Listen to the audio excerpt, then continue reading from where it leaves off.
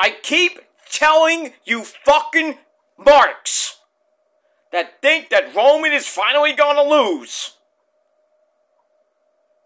We prove you wrong once again.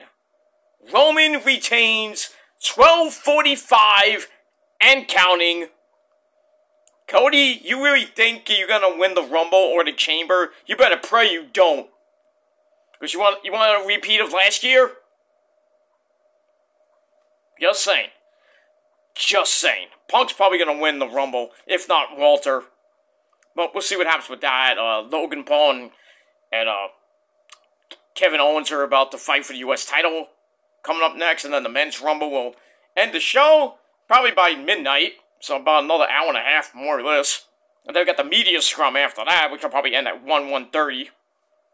So, see what happens with that. I'll watch that later.